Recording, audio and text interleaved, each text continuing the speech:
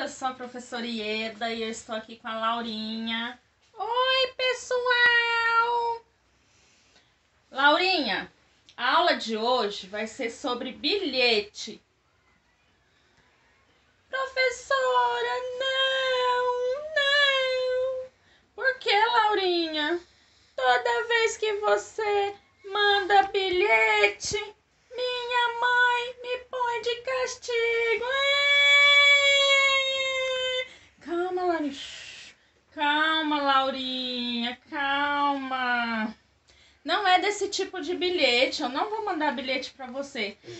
Ai. Eu estou falando que eu vou te ensinar como escrever um bilhete. Se você quiser chamar uma coleguinha sua para brincar, você pode escrever um bilhete, entregar para a mamãe dela, entregar para ela. Então, ó, eu vou te ensinar como escrever. O bilhete tem algumas partes importantes. Por exemplo, o destinatário, a pessoa para quem eu vou mandar esse bilhete. Por exemplo, aqui nós vamos mandar o bilhete para Malu, nossa amiguinha. E aqui eu estou... A segunda parte é a mensagem que eu quero passar no bilhete. Então, nós vamos fazer o quê? Convidar ela para brincar.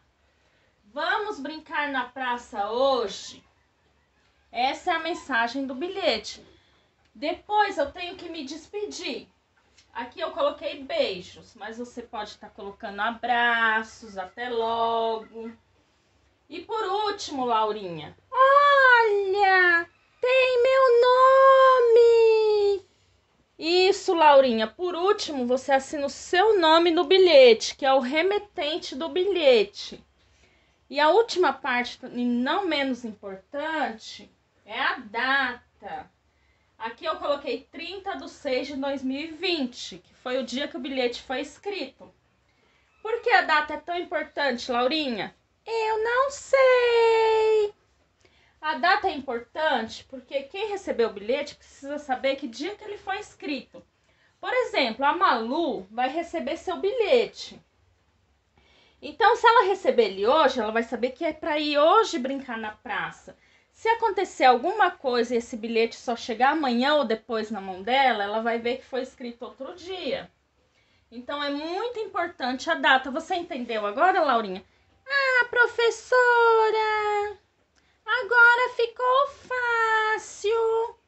Eu já sei convidar meus colegas para brincar. Então, vamos rever, Laurinha. Ó, a primeira parte do bilhete é para quem eu vou mandar, Malu. Depois a mensagem, vamos brincar na praça hoje. Por último, a despedida. Como ela é nossa amiguinha, nós colocamos beijos. E depois assinamos, Laurinha. E por último, a data. Viu como é simples, crianças? Não podemos esquecer essas partes importantes do bilhete. É muito simples, podemos fazer bilhete convidando os amiguinhos para brincar, fazer vários bilhetes chamando para festinhas, para várias coisas importantes, viu, Laurinha? Ah, professora, agora eu não tenho mais medo de bilhete. É isso aí, pessoal. Se gostaram, deixe seu like, se inscrevam no canal.